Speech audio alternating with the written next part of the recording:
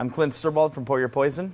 We're here at Great Lakes Distillery. I'm going to teach you how to make another Prohibition-era cocktail called the White Lady. And this is gin, orange liqueur, egg white, which is optional. I would recommend using it. And it's a little bit of lemon juice, and that's it. So we're going to get started. 1.5 ounces of gin, 1.5 ounces of orange liqueur, triple sec, Cointreau.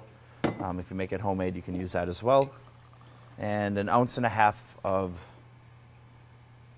fresh squeezed lemon juice that I pre-strained already. And we're going to add an egg white, which is optional, but it just won't be the same. Highly recommend it. So crack the egg white. Because you're shaking an egg white, we're going to dry shake this cocktail. Dry shaking means shaking a cocktail without ice. So we're going to shake this for a good 10 to 20 seconds.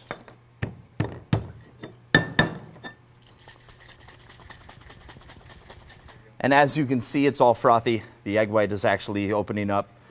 So now that that's done, we're going to get our glass ready.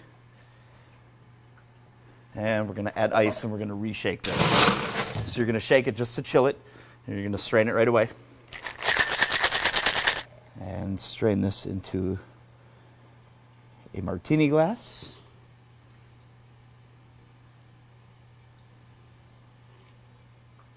And there you have a White Lady. Enjoy. You can find us on pouryourpoison.com and Pour Your Poison Facebook. Let us know if you have any questions, if you have any recommendations, or if you just want to see us make you something in general. I'm Clint with Pour Your Poison.